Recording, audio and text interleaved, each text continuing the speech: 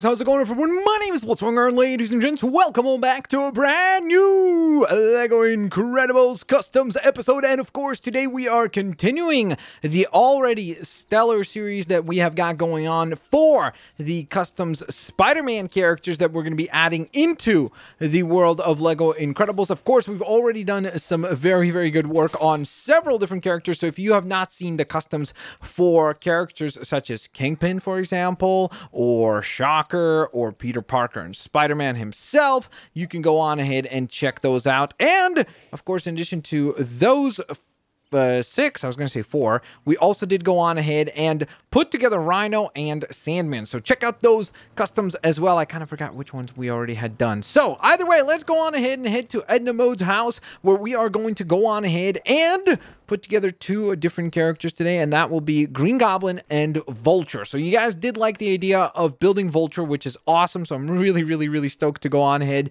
and put together the Vulture. Now, of course, with Green Goblin, I'm not going to lie to you guys, I'm really not excited for it, just because I know it's going to turn out terribly. But you know what? We're going to try to stay positive and hope that we could, I don't know, try to make lemonade out of the lemons that we've been handed with the Green Goblin design. I know it's not going to be easy, but we will try to go on ahead and somehow make it work. So the first thing I'm going to test, I'm going to start with Green Goblin, actually, just because I think that will be the way to go here, is just basically what green faces and headpieces there are actually available. And there's just so much selection, isn't there? Not really. There's just this one, which is horrible.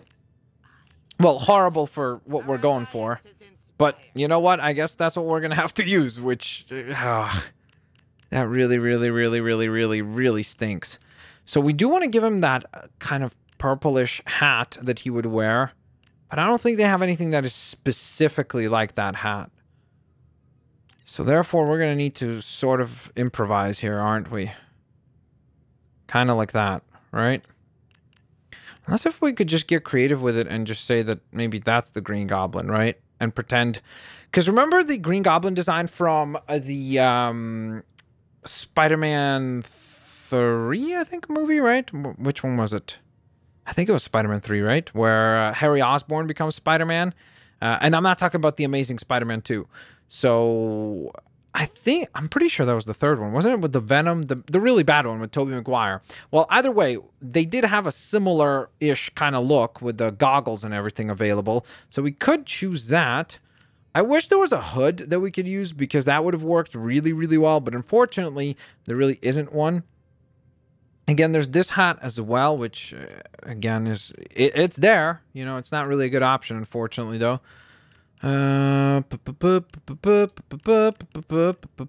me see. Maybe we could paint that. No. You know what? I have to go with that other face mask, because otherwise I just think it's going to look ridiculous. So with the green face or headpiece, and then of course the the black hat, hopefully kind of sort of comes together at the end once we have the limbs and everything like that recolored and adjusted accordingly. Okay, so we need to match that up to his face, which means that our Green Goblin is going to be very kind of bright green, but hey, you got to do what you got to do sometimes. And I'm thinking for the costume, I'm thinking to go with purple, but I don't know if there is anything purple in here that would match. So first, let's check. Wait, what was that up in the corner there? It's not really purple. Neither is that. It's pink. So let's check what is... Oh, actually, no, I know what is available. We would have to use the one all the way at the bottom here. Almost there. There it is. So I think that's probably the best piece that we're really going to get as far as purple is concerned. So because of that, I think that's what we're going to lean towards. Then we're going to get the gloves to recolor, hopefully to the same exact color of purple, which I hope there is, yep, the option to do. Okay, that's looking interesting. That's the way I would describe it. It's looking interesting. That's pretty much that. And then we're going to go with the all purple for the legs. Unless if there's something cool. Let's see. Maybe there's a cool leg piece color that is purple. Because if there is something that works really well, we're going to use that one, of course. That one's much more pink than purple. We could use that, actually. I think that would work. It's not a bad look. It's not a terrible look. but I feel like the stripes and everything it kind of takes away from the overall look. So I'm just going to color them fully purple, and hopefully that looks pretty decent. There we go. All right. Not bad. Not bad at all, actually. Of course, there's a lot of elements that I don't particularly care for, like the face, which I wish we could have made better. But again, there's only so much we can do, unfortunately. We will give him the flame ability, kind of like the goblin bombs that he would typically be using. So that sort of fits the character in that sense. So we were able to at least replicate a little bit of his abilities. It would have been nice if we could have been able to maybe pick fire and flight.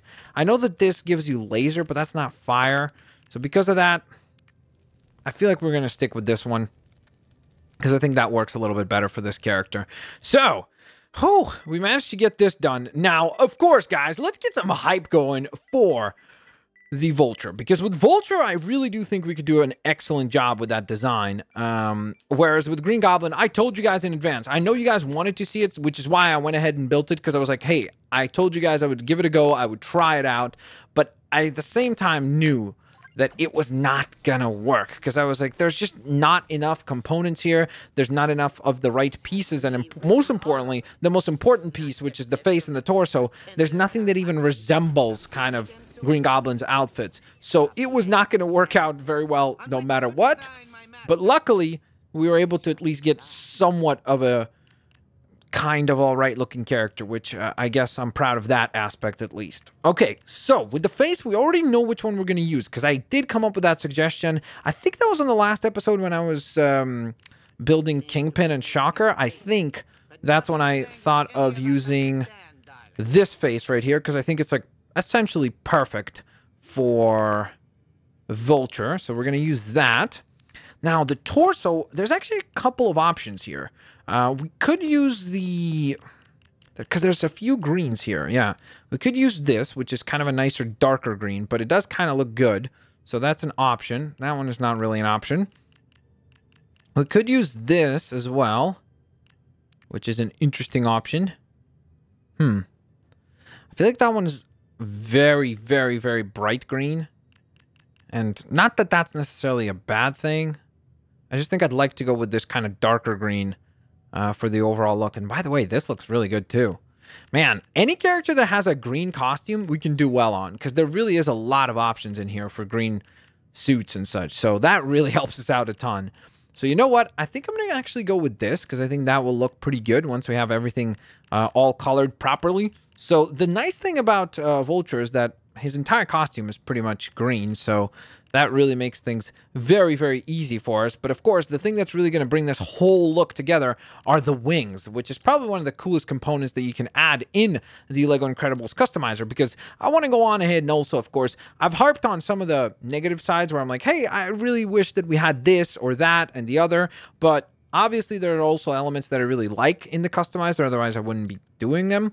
But the coolest, or one of the coolest things, are the wings that we have available. We have these wings, so we could use those, but I feel like these fit much, much better for Vulture. It's interesting that they're tucked, though, so I didn't expect that, kind of, not gonna lie, but I think that that looks pretty sweet. And overall, like, I have to say that I'm not trying to give myself too much credit here, but I really do believe that that's a pretty awesome look for Vulture. We obviously have to give him flight, so because of that, I think we would have to go with, do we want to give him dive ability? Probably not. So let's give him this one.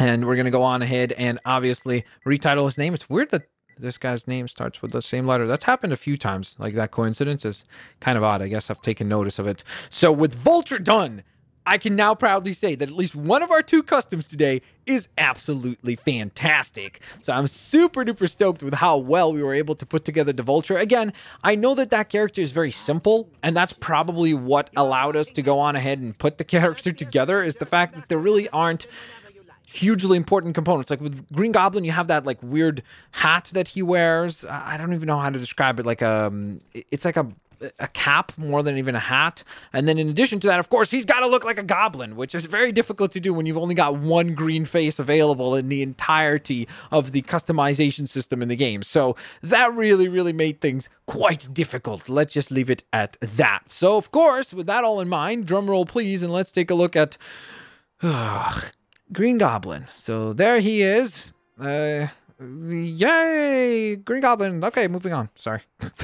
I honestly cannot take pride in that character. That did not go well.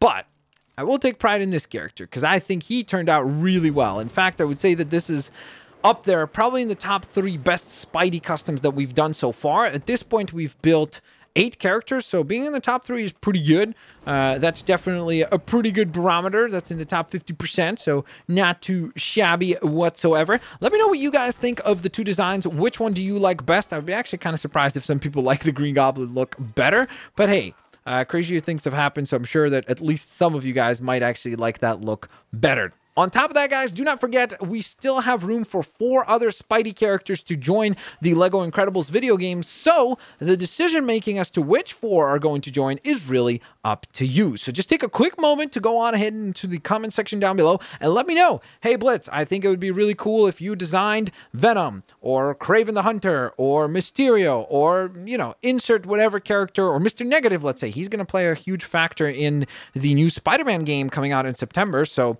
or at least in the trailers, we've seen that he plays a huge factor. So again, maybe that's a character you want to see. So let me know down in the comment section below. On top of that, guys, like I always say, have an absolutely fantastic day. I'll see you guys all here next time. Peace out. See you laters, alligators. Bye-bye, guys.